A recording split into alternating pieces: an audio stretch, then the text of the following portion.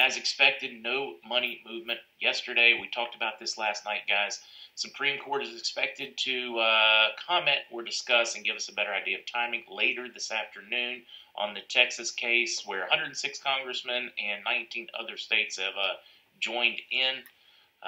So we really don't have much of an update there. My contacts in Iraq still very much believe that we are in about a 5 to 7 day window for a rate change there. So it appears to be moving forward. Let's cross our fingers and say our prayers.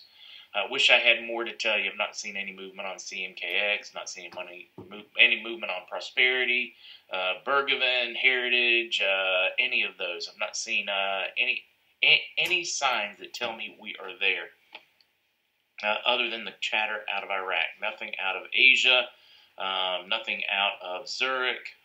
We do have a lot of interesting banking stuff to talk about today, but not RV related.